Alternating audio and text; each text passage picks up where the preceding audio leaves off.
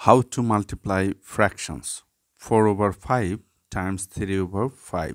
So look, so if you multiply one fraction by another, you will get new fraction. So a fraction will have numerator and denominator.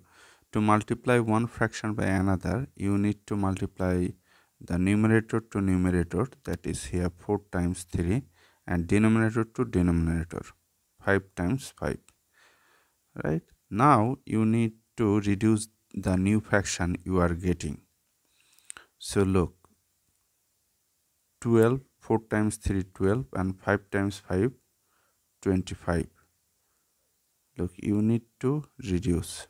If you there is no number that can divide these two numbers in at the same time, so there is no common factor between 12 and 25.